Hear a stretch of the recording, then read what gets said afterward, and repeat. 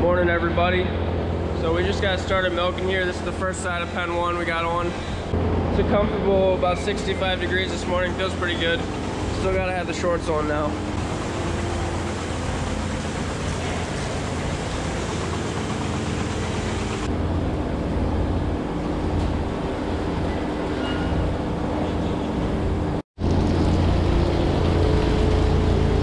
So we're having a little problem here to start off. That's the first side of cows there. We milked them and it overflowed this tank here. So this tank fills up and then it's supposed to be pumped over through this pump here and up this line over to the milk house. And for whatever reason, our pump's not starting up. So we're letting this tank drain out here. We're gonna try to restart it and see if it starts pumping. I'm not sure what the problem is right now. We actually just replaced our milk pump a couple weeks ago here, so it's not supposed to be giving issues anymore.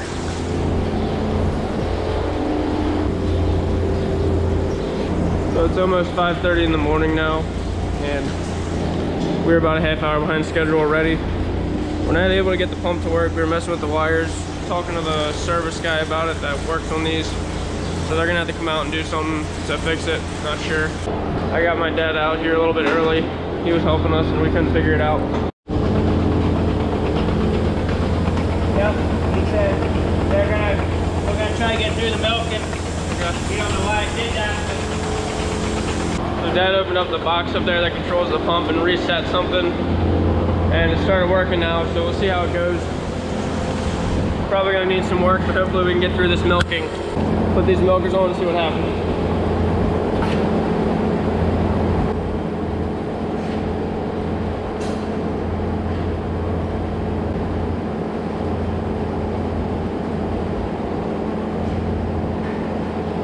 Got that whole side of cows on. So the milk gets pumped down here, falls into this tank. Once it gets full, the sensor tells it to pump out, and this pump is running here, we can see. That is a very good thing. If that doesn't work, then we're shut down. So we're about 45 minutes behind schedule, so gonna have to keep moving.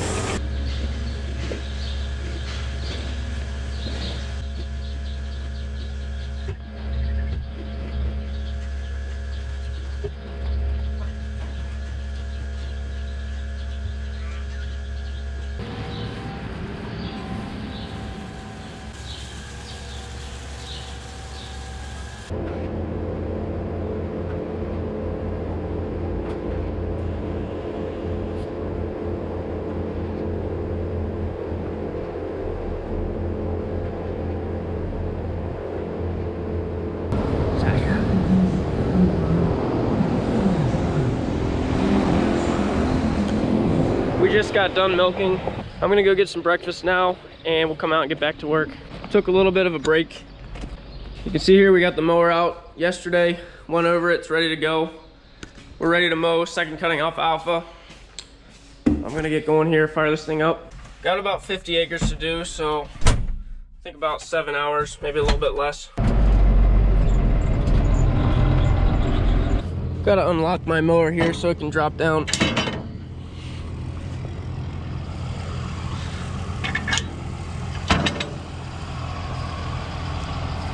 Now we got corn growing right beside the alfalfa. Gotta be careful I don't mow this stuff. You can see it's coming up pretty strong here. This was the stuff I planted right around May 15th, something like that. Alfalfa grew really good too. We had good rains the last few weeks here. We mow about every 4 weeks. It's been about 4.5 weeks since we did first cutting. We want to do it before the flowers start to show. We get some purple flowers here, you can see. There's a flower. Too much of that and your feed quality starts to drop, but most of it is good. This is the perfect time to be mowing it, so we'll knock it all down here.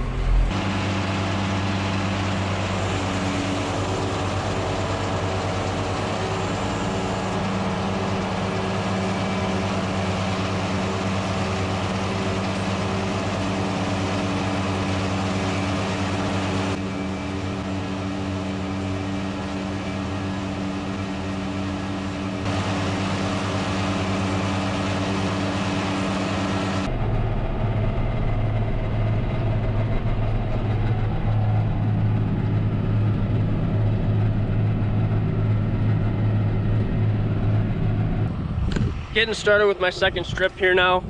So I'm just laying it out nice and wide like this. We're not gonna go through with the tedder. It's not heavy enough that it's gonna need that, but you spread it wide, let the sun dry it, give it a little bit of time. Just have to get this stuff dried out here and then we can harvest some productive alfalfa right here. My dad's taking over for a little bit for me here. I've been mowing for a little while now. I'm gonna go get some lunch.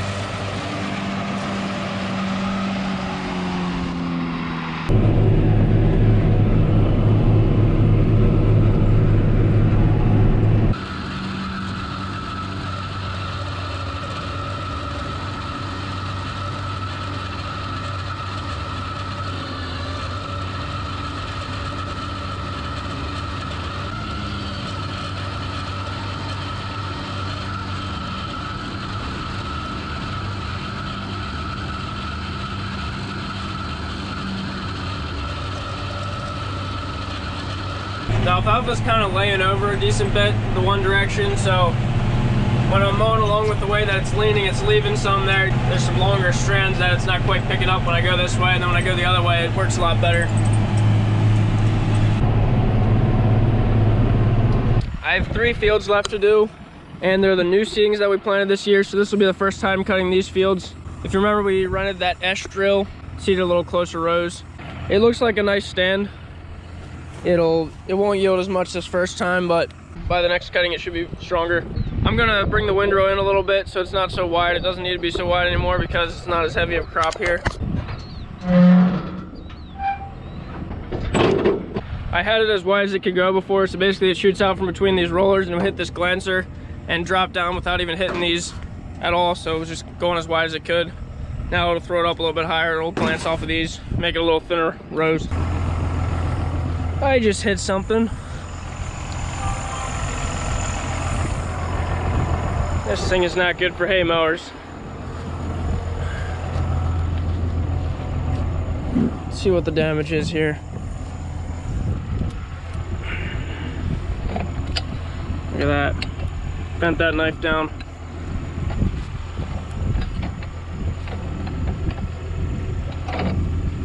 Bent that one there too. Well, this one here needs changed.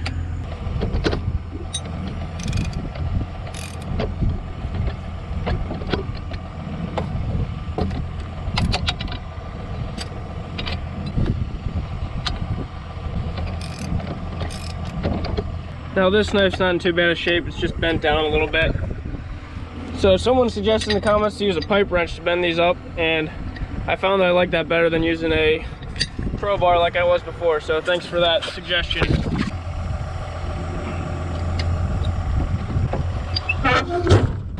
And we're gonna take this guy along with us.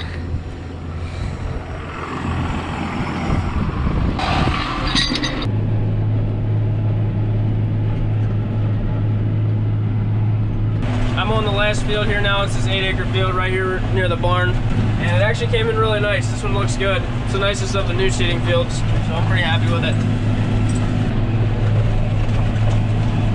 I'm gonna be done for the day now. I'll pick up tomorrow here when we start raking and get ready to harvest.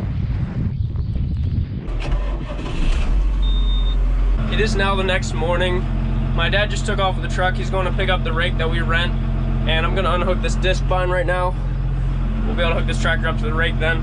The hay is drying really well, so we're gonna start raking, and we'll probably chop this evening then. The stuff I mowed last evening isn't gonna be ready quite yet.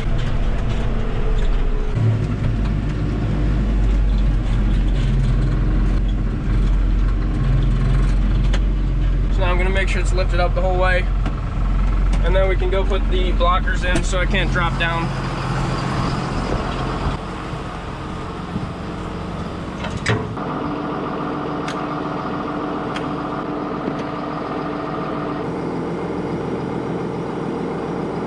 I'll just pull front a little bit.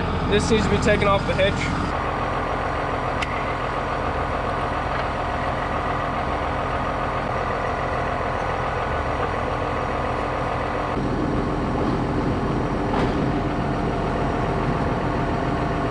fueling up here. As soon as my dad gets here with that rake, we'll hook it up.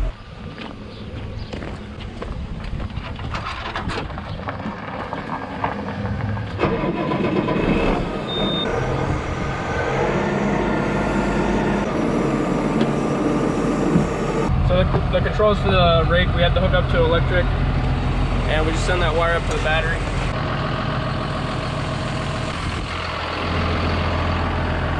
We thought we were ready to go, but this rake isn't working right.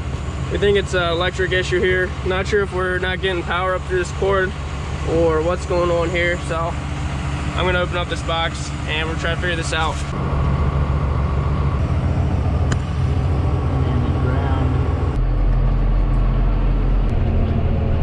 We got our electric issue figured out. It took a little bit longer than it should have.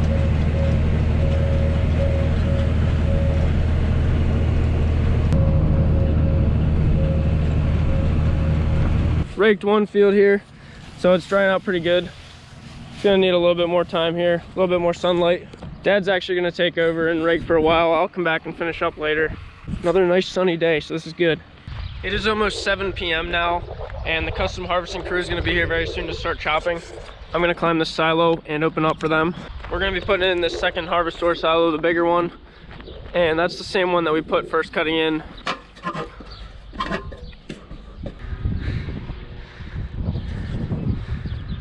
Beautiful out here this evening. Dad did a bunch of raking earlier today. That field's done, that field. 2 fields down at the bottom of the farm. Go ahead and open up these lids again. There, this one.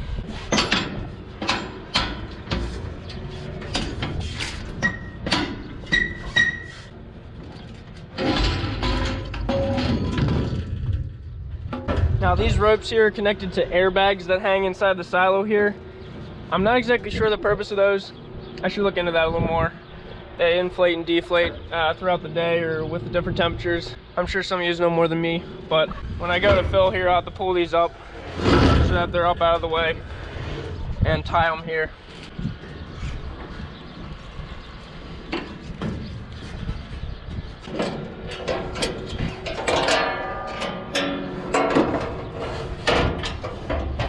Gooseneck here is in place. It'll blow straight down in there. These blue silos are completely sealed, so the only time we're opening up the top here is when we're filling. Then we'll close it right back up and keep the oxygen out so the feed doesn't spoil. Wanted to check a field here. My dad did not finish up the raking because it was starting to get crunchy on top this afternoon. What happens is when the sun gets high in the middle of the day, it starts making the leaves crunchy, and when you go to rake it, it'll knock them off the plant, and then they won't end up getting in the feed. And your main source of feed value is in the leaves of the plant. Hopefully here about 8 o'clock at night I can start raking again and the leaves will be a little softer because you get dew that comes down in the evening.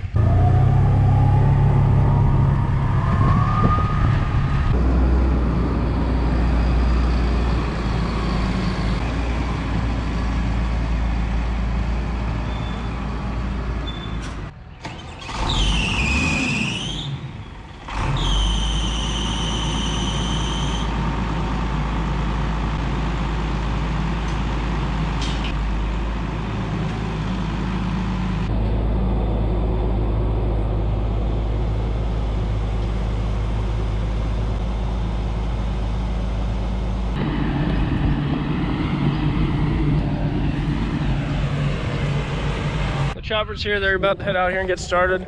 We mowed this yesterday and it was laying, we had plenty of drying weather.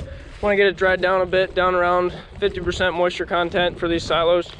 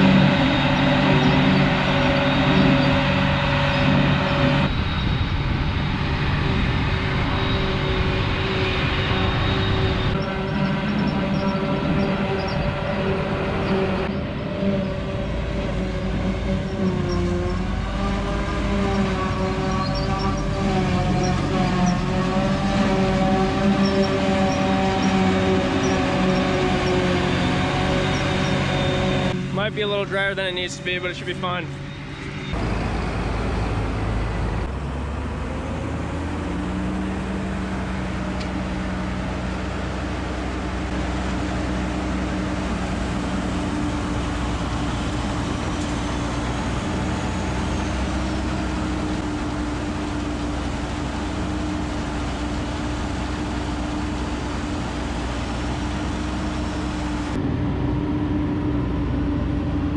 Now I got a sample of the haylage here. Feels a bit dry, but I'm gonna actually test the moisture right now. So we have what we call a Coster tester here.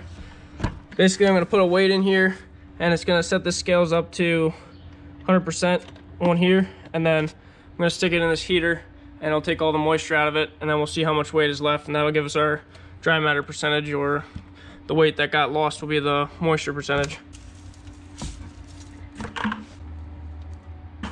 I'll just set this on this heater and plug it in. Now I'll give it about half an hour here.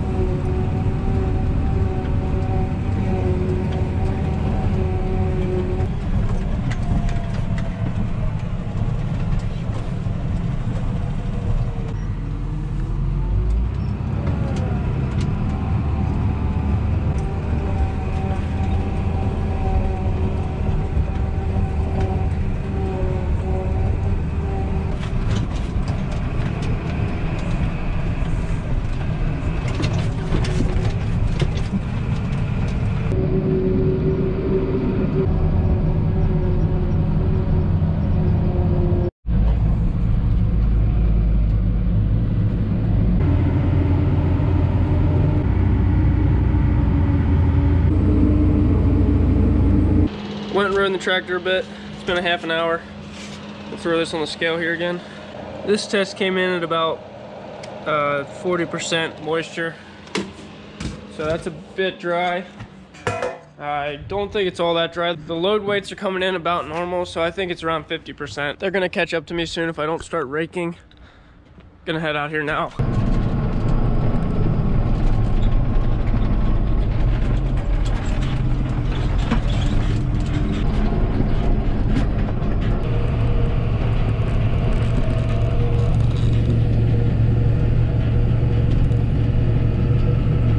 Just got a few fields left to do here. Stay out of this chopper.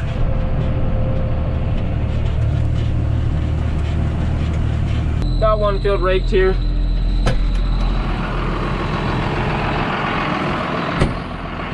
Dry cows are happy. There's a little bit of dew coming now because of the sun is down and the breeze is dying off.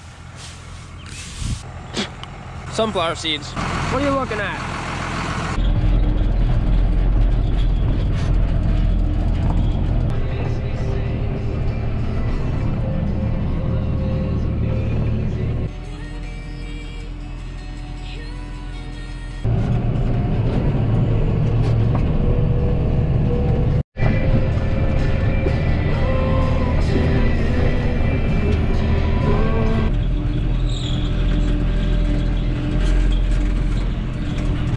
I'm done raking this last field. They're chopping right now.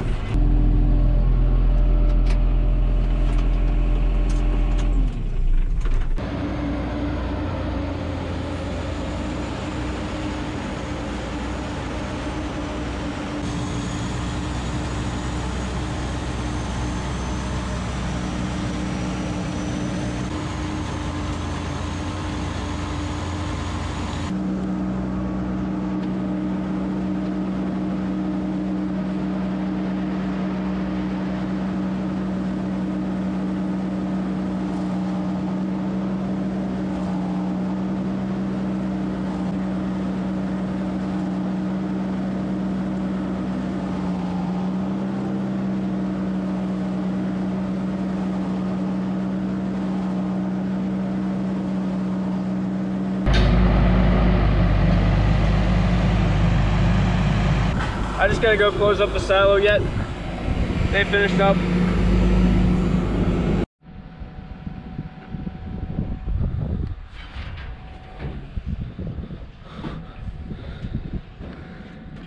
Just gonna throw some of this feed back in the silo here that spilled out and put the lid back on.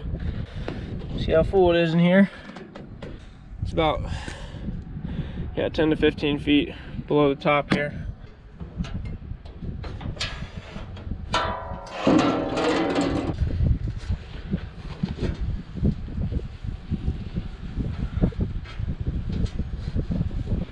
Got most of it in there. Put the lid on. Tighten it down good. Second cutting is in the books. It's about 10:15 at night. The milkers are finishing up right now. And I'm gonna go to bed. Thanks for watching, guys. Make sure you hit the like button, and I will see you in the next video.